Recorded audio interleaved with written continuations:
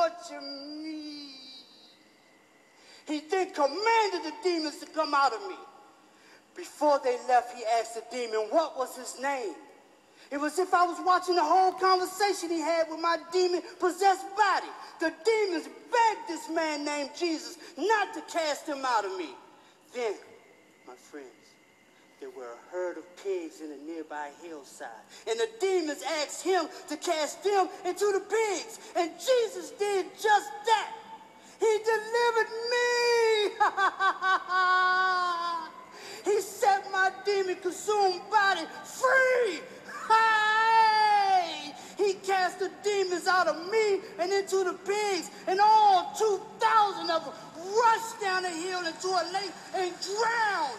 He saved me and told me to tell the people of all of what Jesus had done for him. And everyone was amazed, including me. You speak of hearsay. No, sis.